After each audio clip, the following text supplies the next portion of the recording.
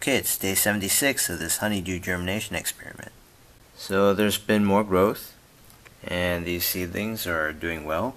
This one has escaped its seed husk, it's displaying phototropism, it's working on its first true leaf. And here you have the other one, and it's also working on its first true leaf. So this is a plant that fell over. It's one of the 3 largest, and it has a 3rd generation tendril. Here's the second one. And here you have the 1st generation tendril, and that just kind of coiled around nothing after it drooped down, which was a few days ago when I watered. So in terms of growth, there's been a lot more. There's a lot more leaves now, but they don't seem to be getting all that much bigger. It's just that there are more of them, and the stems keep growing, and the vines keep elongating. So I'm seeing tendrils going everywhere, but none of them are really long enough to reach any of the other plants and curl around them. I'm assuming these tendrils have a mechanism by which they can recognize self and non-self.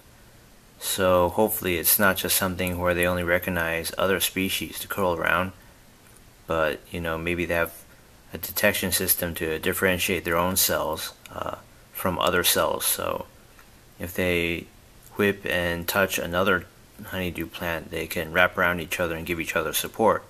Otherwise, I'm still thinking about what kind of support system I want to give these honeydew vines. It's day 77, and if the leaves look extra shiny to you, that's because they are. I sprayed Lysol all over them to kill whiteflies. So here's an example of a dead whitefly, or some other kind of parasitic fly that I just sprayed and killed with Lysol. I'd say there's about 10 to a dozen of these things that I saw flying around and crawling all over the surface of the soil. So they were quite abundant, and before it was just, I'd noticed 1 or 2 here and there in the past week, and today I just saw a lot when I came home. So there were a lot of things that worried me. This is the most robust plant. Its leaf is somewhat crumpled. It's not, completely unfurled and robust looking. Here's a leaf on another plant that doesn't look quite as robust as it should be, and I noticed some tendrils just kind of hanging down and looking like they're dying. That normally doesn't happen. Well, I haven't seen that until today. So here's an example of a tendril dying. It's very thinned out here, and the end there doesn't look too good either. I think another problem here might be overwatering. So this is the edge of one of the largest leaves of the most robust plant. So prior to the 1 week mark of buying these plant spas, I basically inundated the surface of the soil from the top with a lot of water from a coffee pot, as you may recall in the last episode. So basically I did that because I figured I hadn't watered for 72 hours, and then I filled up the water tray at the bottom. So perhaps this overwatering is causing some of these larger leaves to die at the edges. So this just looks like a dead shoot apical meristem to me. It's sort of grayish and I can't distinguish anything. So here's an example of a leaf that's been sprayed with some Lysol on the top, not really on the bottom for any of these. I know that's where the whiteflies feed, but I tried looking under these leaves. I didn't see any insects clinging to the undersides and sucking juices. So unless there's a huge, aphid infestation, and I think I would have seen that on the stems. I hope everything's fine there. So basically, the Lysol I don't really think it has oils in it, but when you spray with any kind of substance like this, you can see the compromised spots. They get wet because they're so thin. They look soaked because they're damaged, I think. So I think these whiteflies have been feeding a lot on these leaves, and I don't know what whitefly larvae look like, but I know the adults suck the juices out of these plants. So they like to park on the undersides of leaves and on the stems, and I think this might be more evidence of insect damage. I'm pretty sure if I just sprayed Lysol normally onto healthy leaves, it wouldn't look like this. Also, a lot of cotyledons were doing great until now. So they're basically all looking like this now. If you look over here, this is the plant that was doing the best, and it has cotyledons that are now dying. That one seems fine. Even this new plant has new cotyledons, and it's kind of exhibiting signs of damage if my whole Lysol staining theory is right. You know, you just shouldn't see those places that look like what you would see in rotting leafy green vegetables, you know, in their fridge after they've just been sitting there at 4 degrees for a long time. Yeah, so I think this is basically insect damage.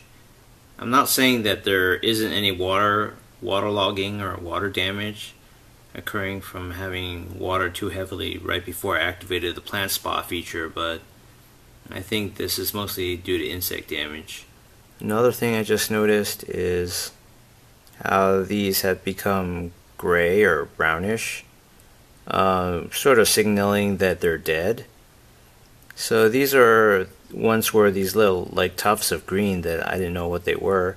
You know, I mean, this is the tendril here that's drooped down and never found anything, but that used to be something living. I can show you what it looks like in a healthy plant. Yeah, so you should have a green tuft there that's basically alive. And you know, I've seen signs of dying, and when I had this in the first 40 days or so in a glass pot with no sunlight, basically I saw some symptoms like this, but this time it seems to be a little different. I think there's well, we already saw that there's insect damage, and I saw the flies with my own eyes. Since I didn't sterilize the soil as I did with the small glass pot, I don't know if these white flies were already in the soil, or if there are other bugs and plant parasites in the soil or predators.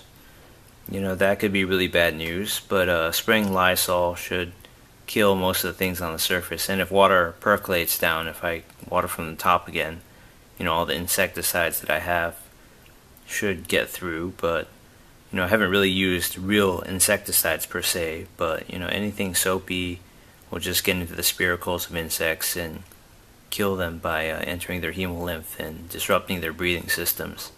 So any kind of soap water solution, Lysol is a good one, will do.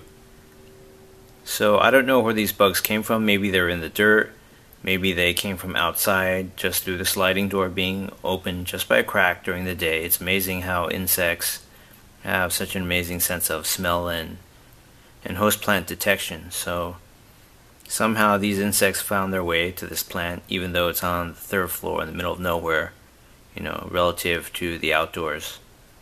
So just when I thought this whole project was safe, this happened. And I'm really frustrated that, you know, I can't just watch these plants grow and provide the sunlight I need and have this self-watering plant spa system going. So it's pretty aggravating, but you know, in my experience, plants aren't that easy to take care of. You know, a lot of problems can happen, and they will. Okay, it's only been about 2 hours since I last spoke, but everything in the middle is kind of saggy now, probably in part because I sprayed. But you know, things don't look good at all. I mean, when I look at the shoot apical meristem of this plant right here, it kind of looks deadish to me. And just a moment ago, despite all that Lysol spraying, I saw one white fly somewhere around here. And you know, when I kind of blew on the soil to look for it again, I saw this tiny little bug. You know, it's, you know, bigger than a mite, but I don't quite know what it is. And I think something might be alive in here since I didn't sterilize the soil by baking. So something is eating at the roots. And you know, this all could have happened too, you know, when I put the first transplant pot out on the balcony for 2 days. You know, a lot of insects could have come to lay eggs. So this is really ominous, and I'm gonna get some insecticide and spray it. I know I said I didn't want to use insecticide indoors, but I really have no choice here. It looks like there's some kind of underground infection going on, or infestation going on around here. Okay, so here's one thing I can use. It's Bear Advanced, you know, home pest control spray. It's a nozzle spray. I haven't used this in ages. You know, I've had this for, I don't know, well, geez, 6 years maybe. So this is one of the things I can try. You know, if this doesn't work, I have another spray. I also have a fungicide that can work. So yeah, the advantage of using any pesticide is basically it doesn't have the same drawbacks as, say, Lysol, or I tried that disastrous experiment with isopropanol early in this series, and this shouldn't have any of those side effects. It basically won't do anything to plants, and it doesn't have those toxic properties that can kill plants. So here goes.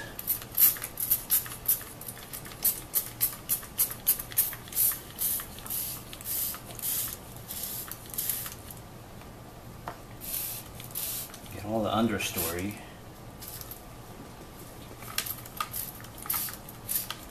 I don't know if the Lysol does any damage. I don't have any indication that it does, but I better make sure I cover all the ground here.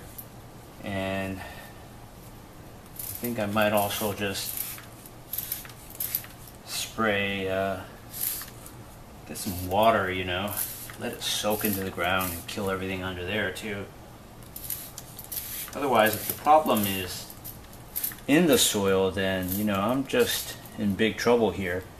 The roots will be essentially being eaten alive by all of these larvae or whatever kind of worms or bugs that are in there.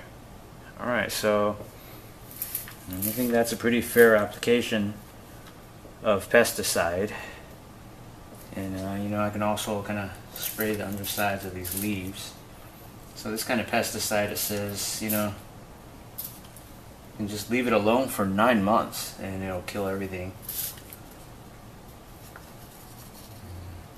So yeah, I'm amazed the condition of everything deteriorated so fast. But that's where we're at now, so I wouldn't take drastic measures if I didn't have to. Right now I'm going to attempt to salvage what's left of a really, really bad night.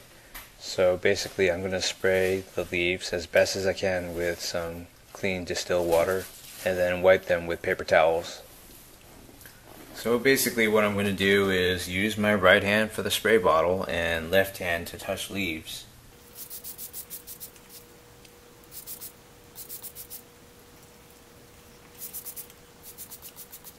Although I think seriously some of these shoot apical meristems and new leaves are basically already dying. And stuff's ready to break off. Not sure how much I can help this stuff.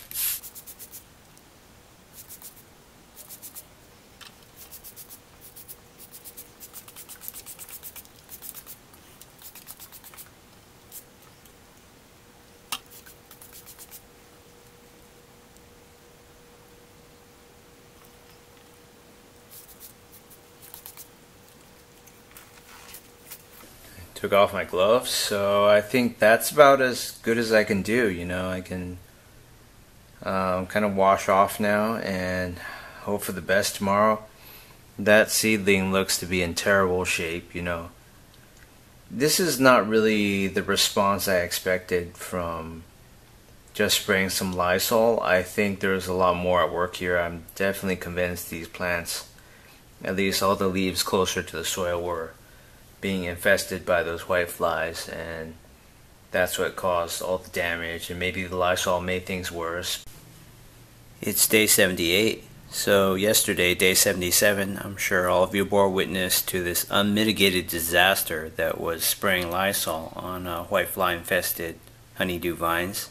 So this whole pot, sort of around it, has that kind of dead leaf, dead vegetable smell, and I'm going to rip up what's basically gone for sure, and just to make it more aesthetic and also to prevent any kind of rot from spreading around. And I'm also going to put in some support columns for these vines and tendrils to climb on, so at least we'll have something to look forward to instead of a long hard recovery through this slaughter.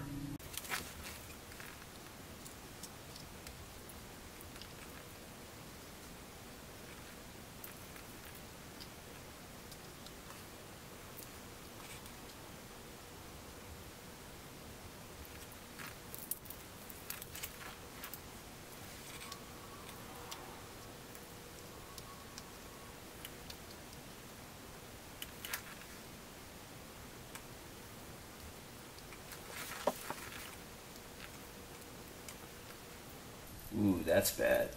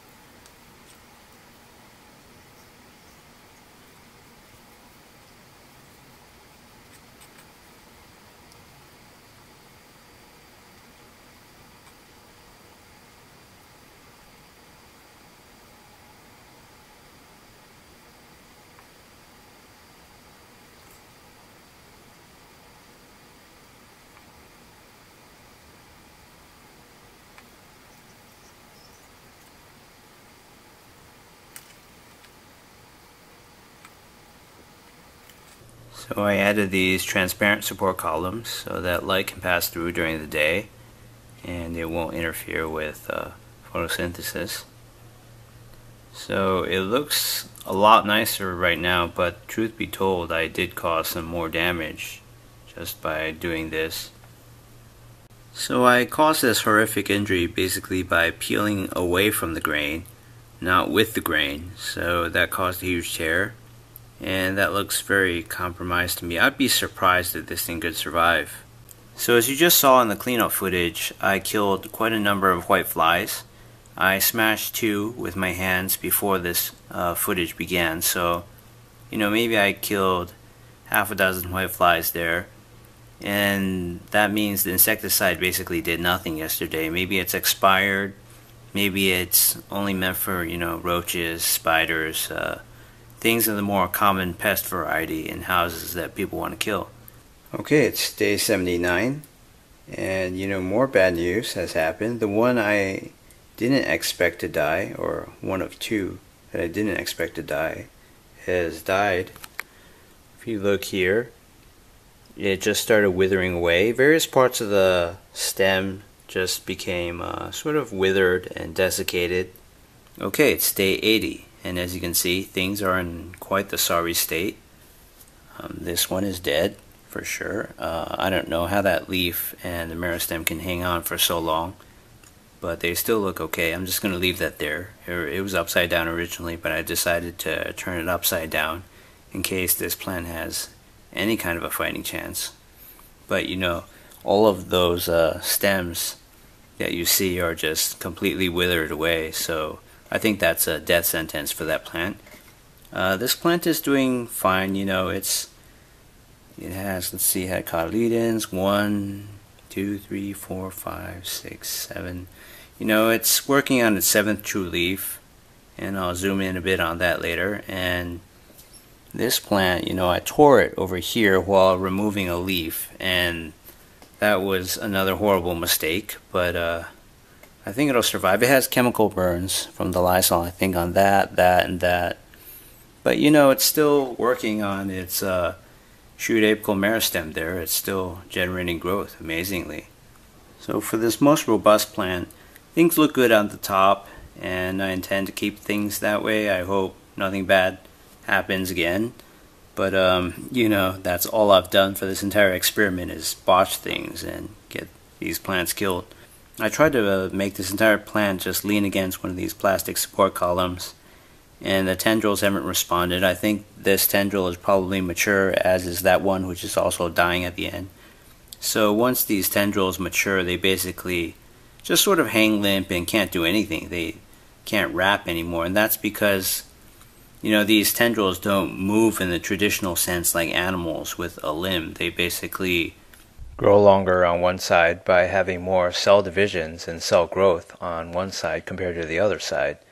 And that's how they kind of whip back and forth. But once they're mature, they've reached maximal length, and they pretty much won't do anything from that point on.